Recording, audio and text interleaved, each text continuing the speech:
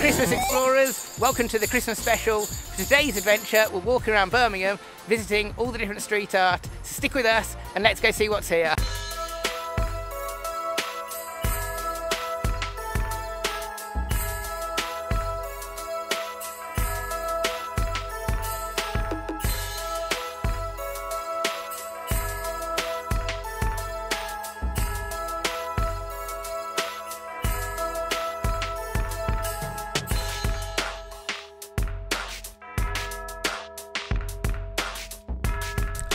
So we're in the car park just off Allison Street. As you come down Digbeth, Allison Street is the first left as you come in this way, so it's really easy to find.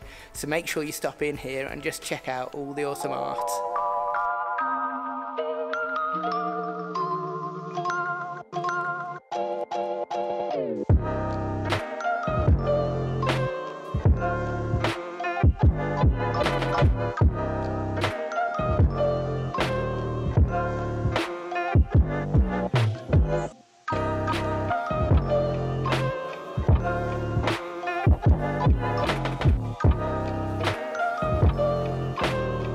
Joining me today, sent from the fashion runways of heaven, is Explorer Stoo, looking cool and fancy, leaning against this wall.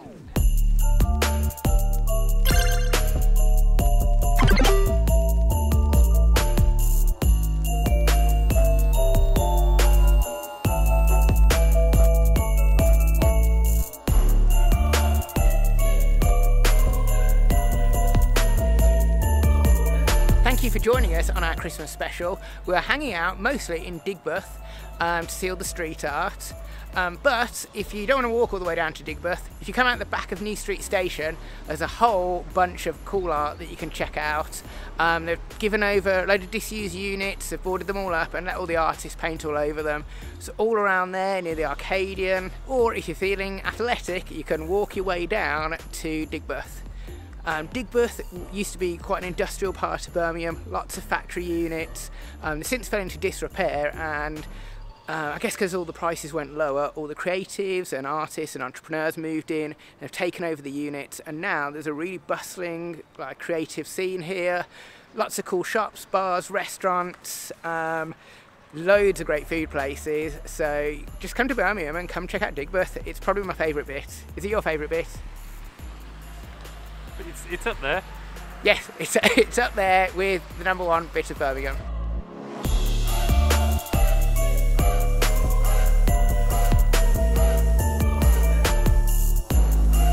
Around Digbeth, new art goes up all the time, but back in, I think it was October, they had the High Vis Street Art Festival, where there was about 60 or 70 artists, all came in from all over the country, were given different wall space, and loads of art went up over that weekend. I didn't film then, I just wanted to enjoy the day, but there's always cool stuff to check out here. Just explore all the different streets and you'll see awesome stuff.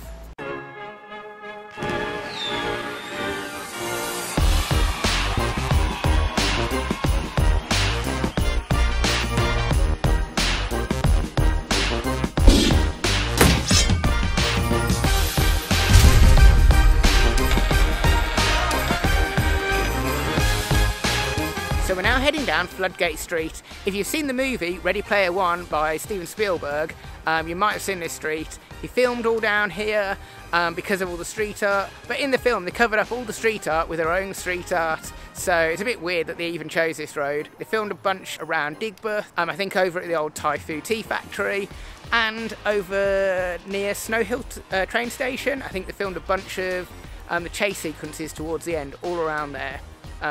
It's an alright film, but you can spot Birmingham skyline in it as well, so check it out just for those bits. Probably just check those bits out on YouTube.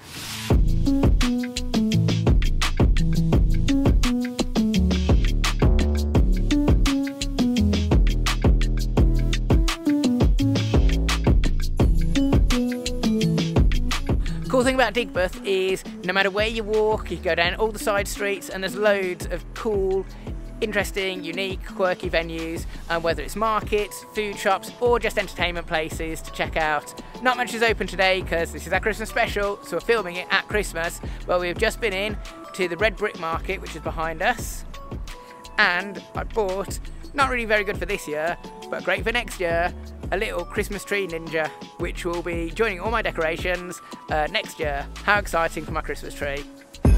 Fun dancing. You're like a street dancer.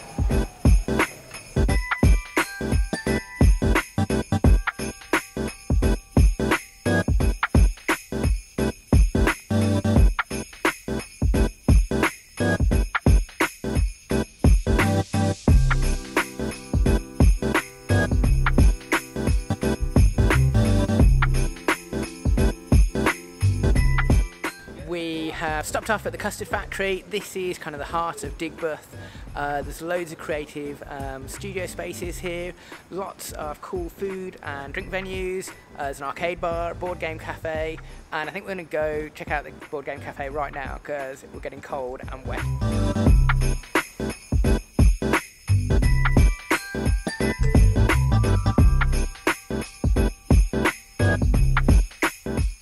Okay, it's probably too noisy to do a proper review in Chance Encounters, but I had luxury hot chocolate and we were both in agreement that the top of the hot chocolate was really tasty.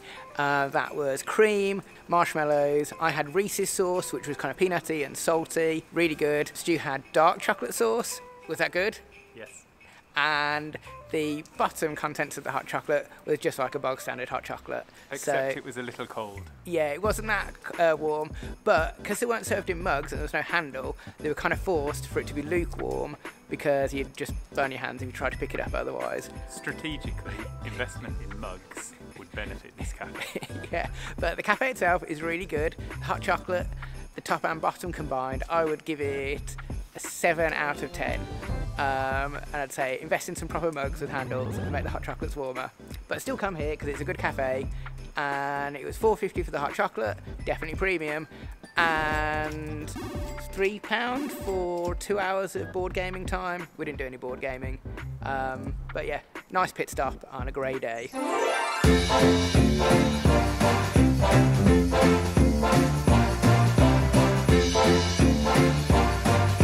Okay, we're on to our final lap of our street art tour. We have come out of the Custard Factory, and if you head round to the back onto Gibb Street, there's a big loop you can do round there, and you can go to the car park, and we've got one of the centerpieces of the street art that will finish off. Let's just say it's web related.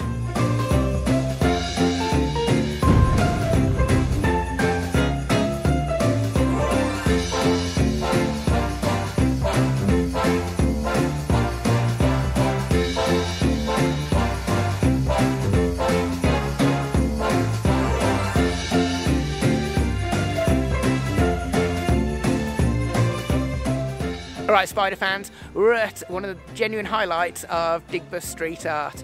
Maybe not the best painted of all of the artworks, but for scale and size, it's awesome. And also, it's super appropriate for the channel because it's the big Spider-Man for the PlayStation 4 mural. This was painted to promote the game coming out, but then was covered up with a huge poster of Peaky Blinders for ages. And I think it only got re-revealed in maybe the last 6 months, 9 months. But for you, so you don't even have to come out in this grotty rain with us, you can look at the big Spider-Man mural and then turn the video off because that will be the end. So thank you so much for watching. I hope you've enjoyed this. Tell me what you think of the art. If you want to see me do more of this stuff, leave it in the comments below. And also, if you like the video, like and subscribe to the channel. But don't click away because we're going to look at the street art now.